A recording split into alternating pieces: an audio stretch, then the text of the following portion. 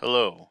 In this Java tutorial, we're going to learn a simple algorithm to find the smallest number in an array. So I've set up a class here. The class is called findSmallest, and I've set up a main method. And right here, I've just created an array called anArray, and I've put some random values in here.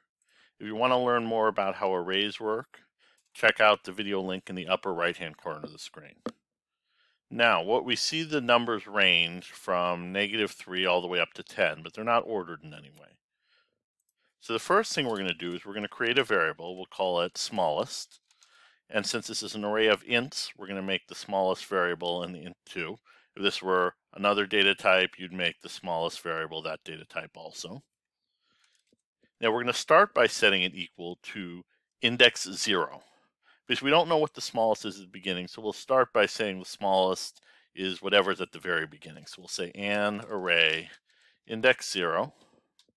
So now this line of code will set smallest equal to -2. Now what we've got to do is we've got to traverse the array and see if we can find anything smaller. So this is a for loop. We'll start int I at 0. We're going to continue as long as I is less than anArray dot length. There's no open and close parentheses after length here. And then we'll end by incrementing it at the end of each iteration of the loop. Let's put an open and close brackets here to show where the loop begins and ends. Now what we need to do is we're going to check each index. So we're going to say if anArray index I. So I is going to start out at 0, and then it's going to go up to 1, 2, 3, and it's going to keep going as long as I is less than the length. Now, if what's ever in anArray index I, if that value is less than the smallest, then we're going to set the smallest equal to anArray index I.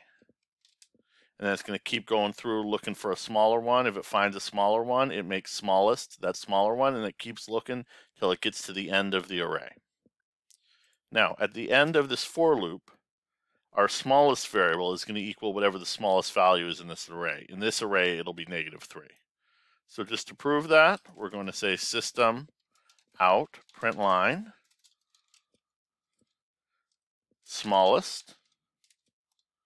And then we're going to run this program and see it'll output -3. And there we go. It outputted -3 because that was the smallest. If we wanted, we could make a smaller number. We could say change this to -10. And now when we run it, it'll output -10. So that's how we find the smallest number in an array in Java. Thanks for watching. If you enjoyed the video, please hit the like button and then leave me a comment down below. To see the next video, click on the image on the left side of the screen. To see the entire playlist for the series, click on the image on the right side of the screen.